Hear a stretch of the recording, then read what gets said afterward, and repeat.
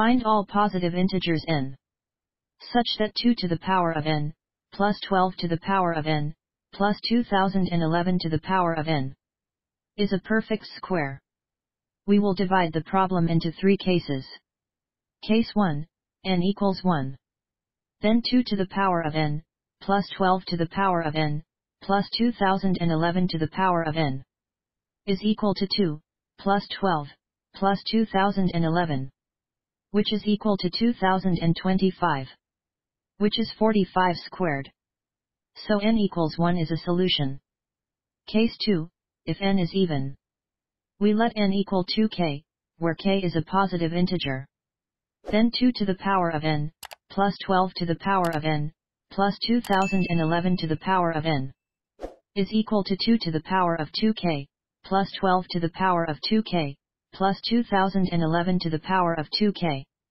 We know that a to the power of m, all to the power of n, equals a to the power of mn. By applying this, 2 to the power of 2k, is equal to 2 to the power of 2, all to the power of k, which is 4 to the power of k. As 4 is congruent to 1 modulo 3, so 4 to the power of k, is congruent to 1 modulo 3.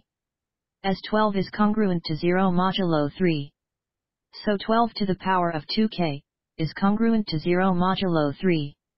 As 2011, is congruent to 1 modulo 3, so 2011 to the power of 2k, is congruent to 1 modulo 3. Therefore, the algebraic expression is congruent to 2 modulo 3.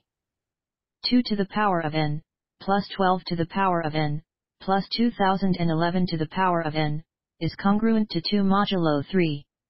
Implies that it cannot be a perfect square. As we can prove that, if 2 to the power of n, plus 12 to the power of n, plus 2011 to the power of n, is a perfect square, then 2 to the power of n, plus 12 to the power of n, plus 2011 to the power of n, must be congruent to 0 or 1 modulo 3. We let 2 to the power of n, plus 12 to the power of n, plus 2011 to the power of n, equal m squared. Then m can be equal to 3j, or 3j plus 1, or 3j plus 2, where j is a positive integer.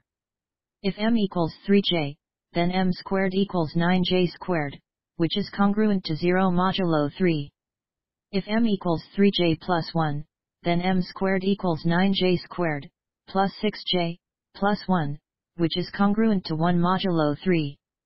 If m equals 3j plus 2, then m squared equals 9j squared, plus 12j, plus 4, which is congruent to 1 modulo 3. So 2 to the power of n, plus 12 to the power of n, plus 2011 to the power of n, cannot be a perfect square when n equals 2k. Case 3, if n is odd, let n equal 2k plus 1, where k is a positive integer. Then 2 to the power of n, plus 12 to the power of n, plus 2011 to the power of n, is equal to 2 to the power of 2k plus 1, plus 12 to the power of 2k plus 1, plus 2011 to the power of 2k plus 1. 2 to the power of 2k plus 1, is equal to 2 times 2 to the power of 2, all to the power of k, which is equal to 2 times 4 to the power of k. As 4 is congruent to 0 modulo 4, so 2 times 4 to the power of k, is congruent to 0 modulo 4.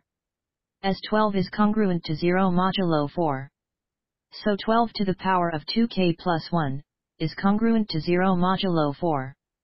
As 2011 can be written as 4 times 503 minus 1. So it is congruent to negative 1 modulo 4. So 2011 to the power of 2k plus 1, is congruent to negative 1 modulo 4. Therefore, the algebraic expression is congruent to negative 1 modulo 4. 2 to the power of n, plus 12 to the power of n, plus 2011 to the power of n, is congruent to negative 1 modulo 4. Implies that it cannot be a perfect square. As we can prove that, if 2 to the power of n, plus 12 to the power of n, plus 2011 to the power of n, is a perfect square. Then 2 to the power of n, plus 12 to the power of n, plus 2011 to the power of n, must be congruent to 0 or 1 modulo 4. We let 2 to the power of n, plus 12 to the power of n, plus 2011 to the power of n, equal m squared. Then m can be equal to 2j, or 2j plus 1, where j is a positive integer. If m equals 2j, then m squared equals 4j squared, which is congruent to 0 modulo 4. If m equals 2j plus 1, then m squared equals 4j squared, plus 4j, plus 1, which is congruent to 1 modulo 4. So we have proved that 2 to the power of n, plus 12 to the power of n, plus 2011 to the power of n, cannot be a perfect square when n equals 2k plus 1. So far, we have proved that 2 to the power of n, plus 12 to the power of n, plus 2011 to the power of n, cannot be a perfect square when n is greater than 1. Therefore n equals 1 is the only solution.